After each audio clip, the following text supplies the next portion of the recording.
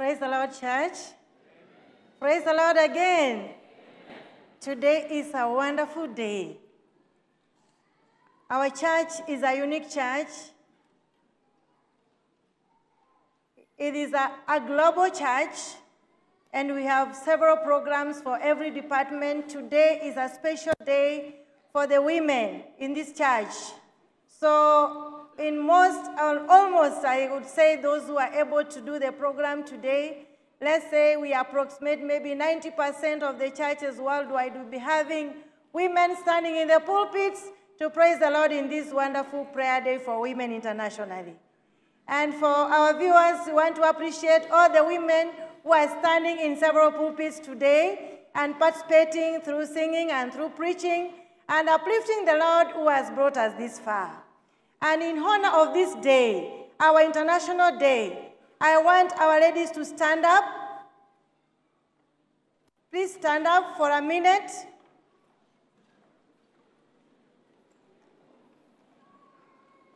And I want to say a short prayer because we have something which happened to us this year. We lost our General Conference Women's Director just 1 month ago, Sister Don Small. And I want to put a short prayer for her.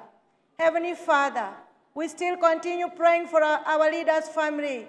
We lost our leader for the General Conference Women Ministries Department, Sister Don Small. She's resting, awaiting for the resurrection morning.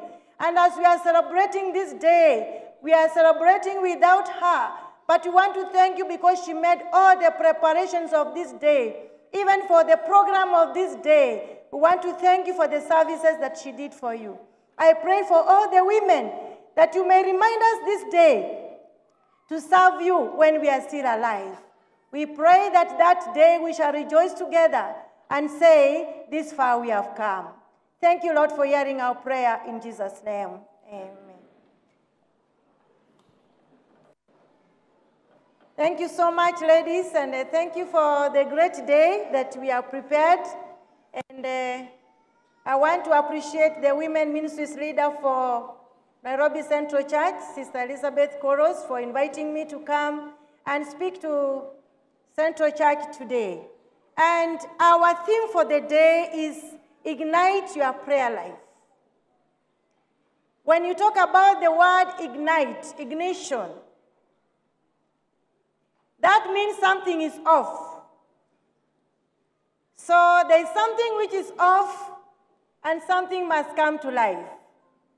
So when we talk about igniting our prayer life, it means that somewhere, somehow, something has gone wrong. And when we talk about something which has gone wrong, you must do something about it. That is why we are talking about today, ignite your prayer life. I want to believe that each one of us here has a way of prayer life. There is a way you are doing your prayer life as a Christian. There is a method you are using to keep your spirituality alive. And today we are not talking about corporate prayer. We are not talking about congregational prayers. We are not talking about a gathering of family prayer. We are talking about your personal prayer life. And we are going to see why it is important to have an ignited prayer life.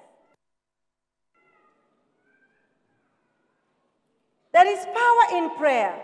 And when we are talking about igniting our prayer life, that means when we don't have prayer lives, we are off. We are off the road. We are off the power that God wants us to have. I want to remember 33 years ago, when I started my prayer life as a youth, and I promised God I'll be doing up my 24 hours prayer every first of the month. And I want to tell you, young ladies who are in this meeting or watching me, make use of the time when you are young. You can be a very powerful prayer warrior. I succeeded. Even when I was in the university, I used to go to the university parlor, worship parlor, and pray alone until morning. Then I got few people who joined me to pray. And I did for 4 years when I was in Canvas. And to make it a story short, when I got married, I started doing, and things started changing. After my first baby, I was skipping the day 1. After the 1, 2, 3, 4 babies, it was coming 1 every quarter. Prayer life. I realized that I had changed my prayer pattern. And I realized something was happening because I was looking for company to do my prayer life. Like I needed my spouse to join me for the prayer life. I realized things may not be the same. I came back and ignited my prayer life and said, my dear, I'll be praying for you. But on fast, I'll be praying whole night, whole day for myself because I need the power of God. There's somewhere you realize that something has gone different and you must come up and start your prayer life again. So there's a time we lose our personal prayer life because we now grasp the corporate prayer life. Especially in our families, when people are not willing to pray, you also give up. You say if people are not coming, everyone can be for themselves and God for us all. And some people are dragging to come for worship. We have to have corporate prayer life all the days in our families, in our churches, but there is something special when you have your personal prayer life. Praise the Lord. I have been a pastor for the last 30 years in this church. And I've realized less prayers and less power. More prayers and more power. We have no option. Whether you are in ministry or you are a mere church member, when you don't have a powerful prayer life, you are also powerless in your walk. That is why our scripture today talks about power. Our scripture is talking about power, and it says, all power has been given unto you. All power. Which is this power that Peter is talking about? That all power has been given unto you. Why do we need power? There is a reason why we need the power. And that's why God says, all power has been given unto you. And this power which has been given unto us is divine power. It is not the power that is granted unto us. Like usually when pastors, we are joining the couples together, you say, by the powers granted me by the government and the church. This is not the power we are talking about, because when you mess up, all those powers are taken away from you. I'm talking about the power which is divine. It says his divine power has given us everything we need for a godly life through our knowledge of him, who called us by his own glory and goodness. Through this, he has given us his very great and precious promises, so that through them you may participate in the divine nature, having escaped the corruption that is in the world caused by evil desires. Who gives us the power to have the prayer life? You may want to ignite the power. Once upon a time when I was young, I still love marathon. I used to run. I used to race. I hope you are not checking my weight right now. I'm talking once upon a time. When things were serious, I used to race and I love marathon. But when you also check the marathon, even those who watch marathon, before they start, there is always a race which they run. And in that race, there is somebody who is carrying the torch. And the first person goes and ignites the torches. And those torches are the ones which gives light to the field. And it gives power so that the athletes will feel the power. They feel jump-started. There is power in light. There is power in fire. There is power. And this is the power that we need. Because when your prayer life has gone down, it means you need something to jumpstart you up.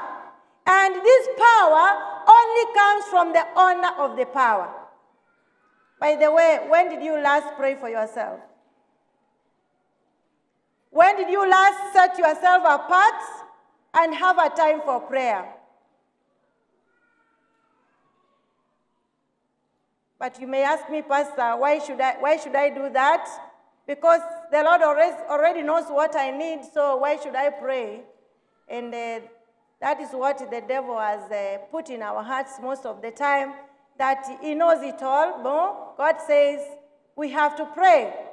Matthew 11:28 says, "Come to me, all you who are weary and burdened, and I will give you rest." When we come at the feet of Jesus in prayer, this is where we lay our burdens. And the Lord says, "Come unto me, all you that are weary and heavy burdened." I want to believe that those who are watching and listening, each one of us have their own share of burdens in life. Some of us may have the burdens of sicknesses, financial burdens. I am telling you, it's not easy. Some of us may have family burdens. We may have challenges which are becoming very heavy on us. But God says when you come at the feet of Jesus, you lay down all your burdens. They become lighter. Prayer is the opening of the heart to God as to a friend. Know that it's necessary in order to make known to God what we are, but in order to enable us to receive Him. Prayer does not bring God down to us, but it brings us up to Him. Book Step to Christ, page 8. It is necessary to pray. Prayer lifts up to God. It is necessary to have time for prayer. Did Jesus have a prayer life? Because as Christians, our desire is to be like Jesus. Our desire is to follow the footprints of Jesus.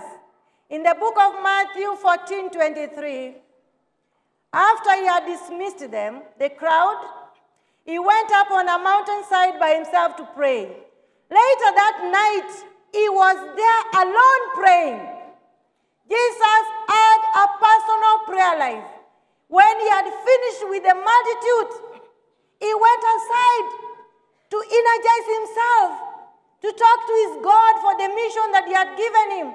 He had time to rejuvenate himself, to reignite himself once again, because people can drain you off. Work can drain you out. Many things can drain you out. They suck you. They take away your strength. That is why when Jesus had dismissed the crowd, when you have dismissed your wife and children, your husband and children, you go aside alone and pray and ignite yourself for the Lord. The book of Luke chapter 6, verse 12. One of those days, Jesus went out to a mountainside to pray, and he spent the night praying to God. This was a Savior. This was a divine. He was not human like us. He had his divine powers, but he realized the importance of prayer. And one of those days, he went out to the mountainside to pray, and he spent the night praying to God. He knew the secret and power of prayer. He knew why he was praying. In the book of Mark chapter 1, verse 35, very early in the morning, while it was still dark, Jesus got up, he left the house, went off to a solitary place, and he prayed. Why was he praying anyway? He had the powers even to chase the demons. He had the powers to resurrect Lazarus. He had the powers to stay in the storm. You can calm down. But yet, he realized the importance of setting time apart for personal prayers.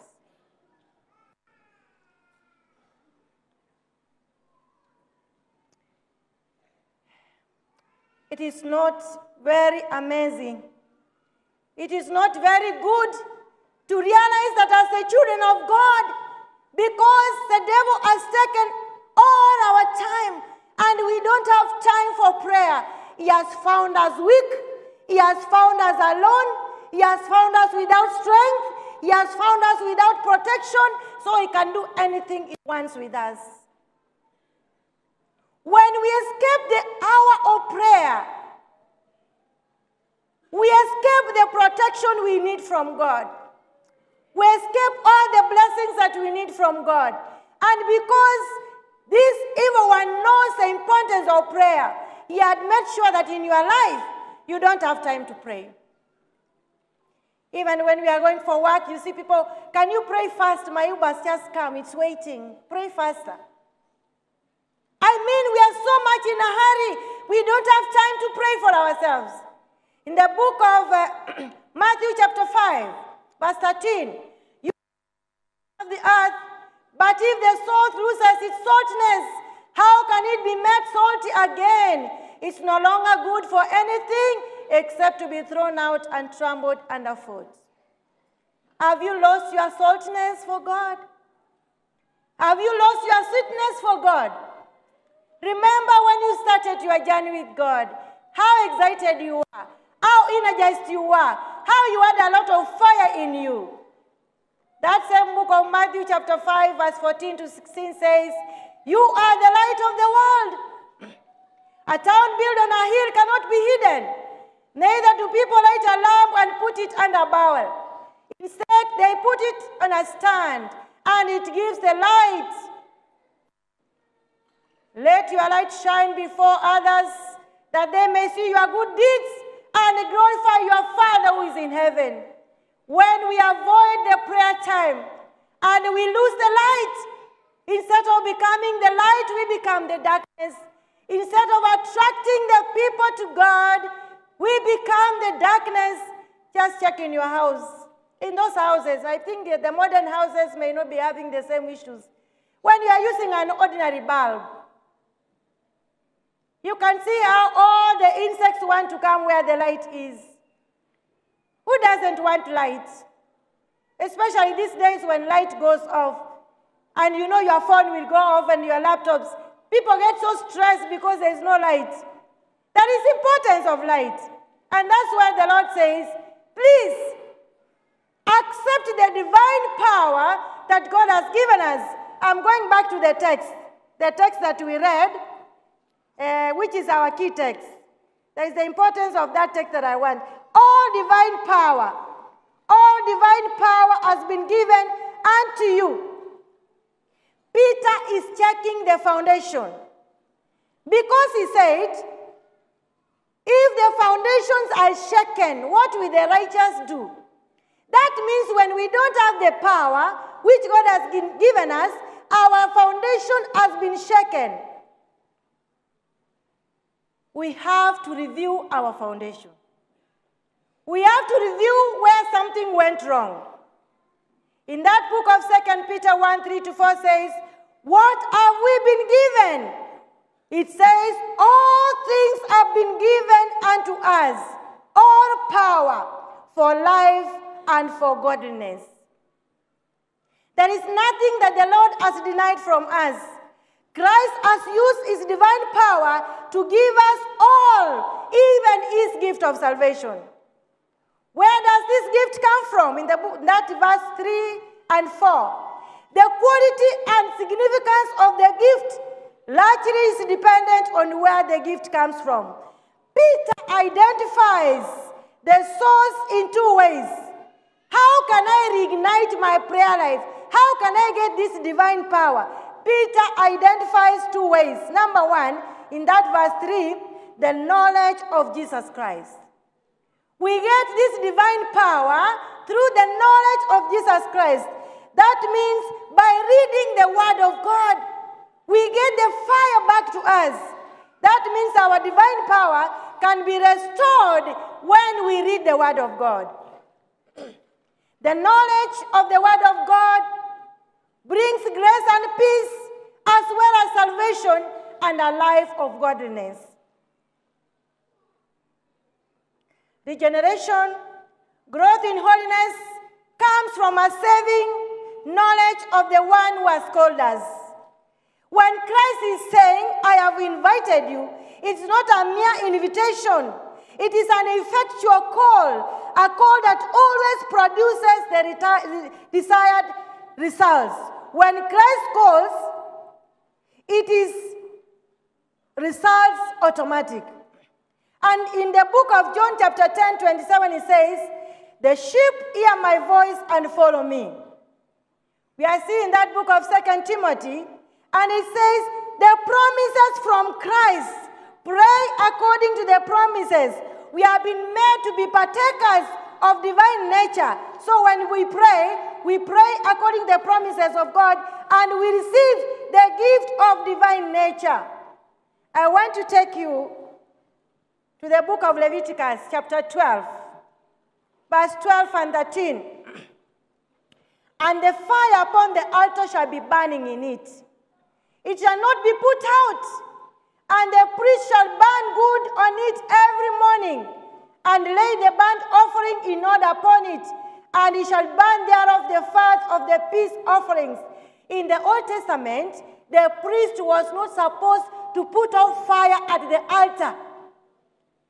The fire was supposed to burn day and night, so that wherever the children of Israel brought their offerings, the fire was ready to consume the offering. We cannot allow our lives to be out of the fire of God. Fire is the evidence of being spiritually alive. When there is fire, you cannot be the same. If you have the fire that has been ignited in your prayer life, you cannot be the same. When there is fire, you cannot be normal. When there is fire, things cannot be normal. Fire changes everything. Once upon a time, someone's house was burning down. And in this house, he was hosting an auntie who was very sick, walking with crutches in this house. And the house started burning down, and everybody was running out of the house, and they remembered there is somebody who was sick, maybe who has not come out of the house. But let me tell you, when they realized outside, the first person who went out was the aunt with crutches. When fire came, strength came, and she was the first one to come out. She even forgot the crutches in the house. When there is fire, things change. When you have fire, things cannot be normal.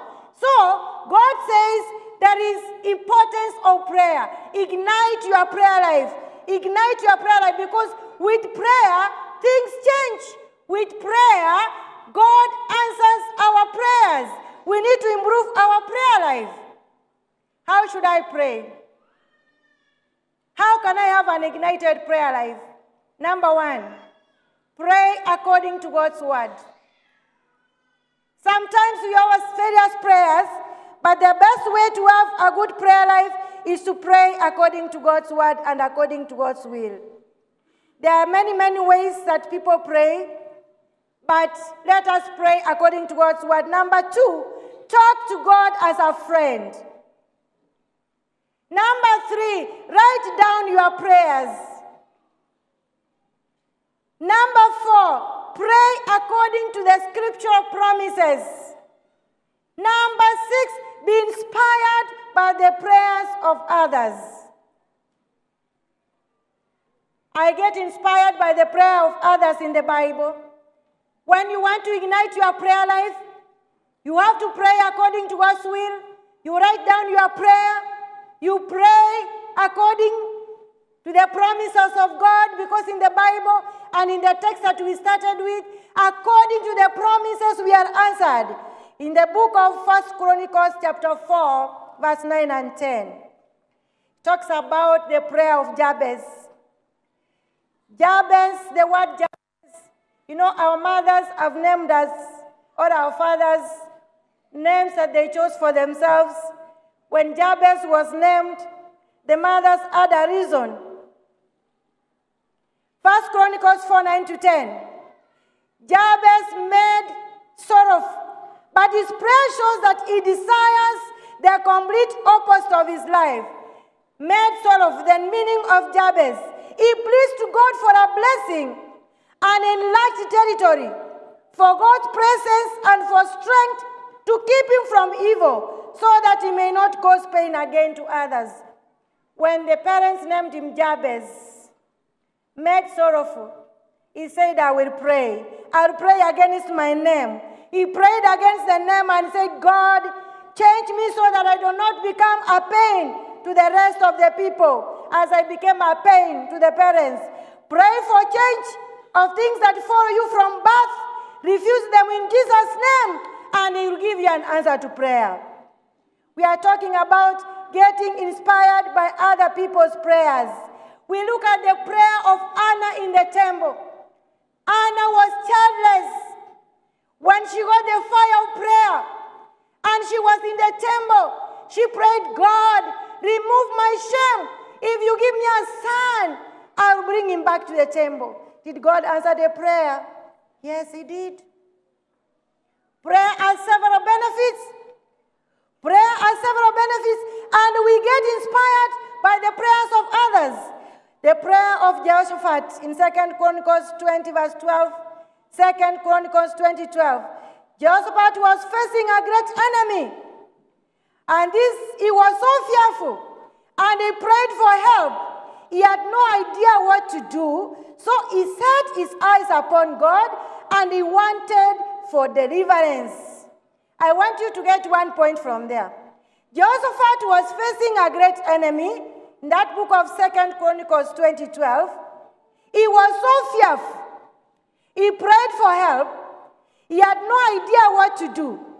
He set his eyes upon God, and he waited for deliverance. Even when you don't know what to do, just pray. Even when you don't have an answer, just pray. He prayed and he waited. He was fearful, but he prayed. In that same book, in verse 15, 2 Chronicles 20:15, the Lord answered and said, do not be dismayed. The battle is not yours. The battle is mine. And the prayer was answered. Even some of us, when we don't feel like, what do I pray for? I am so fearful. I am blank. Still pray and wait upon the Lord. He will come upon you. Hallelujah. We have to be inspired. Matthew 7:7. Ask and it shall be given to you. Seek and you will find. Knock and the door will be opened. It is our duty. We have a duty to pray when God is answering our prayers. We knock, we ask, we seek. And when we avoid all this, we get ourselves helpless. When Abraham was praying for an offspring, it took so many years, but according to the promise, the prayer was answered. When Jacob's prayer for a blessing, God answered according to the blessing in Genesis 28, verse 20 to 22. That means it is our duty to pray and make the connection with God. I want to give a simple illustration, which happened to my friend, and I've said it somewhere else before. This friend, it was the year 2011. They were having a group of women, and the women like participating in buying items for one another. So this time was about buying fridges. They bought a fridge for this lady. They went and they prayed for it, and she installed the fridge. She had not used her fridge before, and they told her how to pack the food in the fridge, and she packed everything in the fridge. And life was good. And the next day she went to school because she was a teacher. She had packed lunch, ready lunch. The next day she went with the food. It was smelling a bit. The third day she came complaining and said, oh, my fridge is not good. You bought for me a bad fridge, and this fridge cannot work, so can we return it? The friends went home, and they were trying to see why they were given a wrong fridge, only to check that she had never plugged in the fridge. The plug was lying down, and the food was full in the fridge. This is the life of a prayerless Christian. You can be packed with so many verses. You can be packed with so many activities. You can be packed with so many good things, but if you are not plugged to the power, the food will start rotting. And this is the secret of the devil. He will allow you to have your lesson. He will allow you to go for the choir. He will allow you to have for outreach. But if you are not plugged to the source of power, everything in your life starts rotting.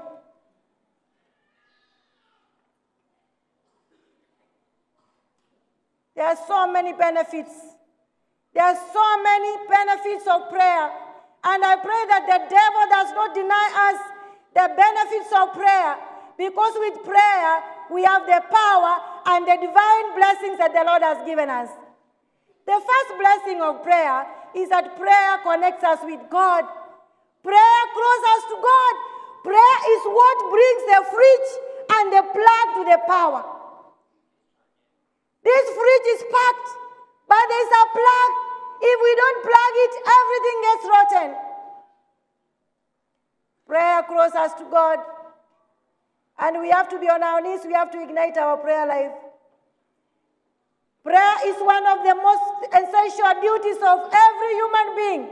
Without prayer, you cannot maintain a Christian walk. Prayer elevates, prayer strengthens, prayer enables. It is a soul talking with God. The book of Ellen G. White, volume 2, page 313. Prayer has several benefits, and we realize that prayer draws us closer to God. Prayer enables us to resist evil. Prayer enables us to resist what? Evil. In the book of 1 Peter 5:8, be alert and of sober mind. Your enemy, the devil, is prowling around like a rolling lion, looking for someone to devour. In the book of Matthew 26:41, watch and pray so that you will not fall into temptation. Benefits of prayer, number one, we said, prayer connects us with God. Number two, prayer enables us to resist what? Temptation. Colossians chapter 3, verse 2, set your minds on things above and not on earthly things, and you will live a spiritual life. Prayer, there's power in prayer. Prayer improves our mental health. Prayer improves our mental health. In Philippians chapter 4, verse 6 to 7, do not be anxious about anything, but in every situation, by prayer and petition, with thanksgiving, present your requests to God, and the peace of God, which transcends all understanding, will guard your hearts and your minds in Christ Jesus. Prayer is powerful. We cannot avoid prayer in our lives. Prayer increases thankfulness. Number 4, prayer increases thankfulness. 1 Thessalonians chapter 5, verse 16 to 18. Rejoice always, pray continually, give thanks in all circumstances, for this is God's will for you in Christ Jesus. Prayer increases our thanksgiving. When we don't pray, we'll find ourselves complaining and very sad. In the book of Psalms 146, verse 1 to 2, praise the Lord, O my soul. While I live, I will praise you. I will sing your praises to my God while I have my being. Hallelujah. When we pray, we get the strength. Rejoice always and continually rejoice, because the Lord has given us the secret of prayer. This day, if you are passing through time of lawlessness in prayer, we read in our text that all divine power has been given unto you. In Luke 19:10, the Bible says, even I've given you power to trample over scorpions, and they will not hurt you. All divine power, all things have been given to you for holiness. All things. If we are missing anything for the holiness of life, for our spiritual holiness, and for our power, the Lord has said, through my Son Jesus Christ, all power, all divine things have been granted unto you. All you need is the secret of prayer. When you touch prayer, it is a password to your holiness. You touch prayer, it's a password to your answered prayer. Prayer is a password. You cannot open your phone without a password. You cannot go to your bank and withdraw your money without your password. Prayer is a password. We have to use this password because all divine blessings have been granted to us through Jesus Christ, our Lord and Savior. May the Lord grant you this divine power. May the Lord rejuvenate you and give you power in Jesus' name. Amen. Let us pray. Almighty God in heaven, we pray that today you ignite our power of prayer, that you may put forth in us the fire to pray. Give us the secret which has been lost. Give us the power which we have lost before, so that all that we ask according to your will has been granted to us. We shall overcome temptations because of prayer. We shall live a holy life because of prayer. We shall walk in the midst of fire because of prayer. We shall live in the lion's den because of prayer. And we shall be victorious in Jesus' name. Amen. May God bless you and keep you.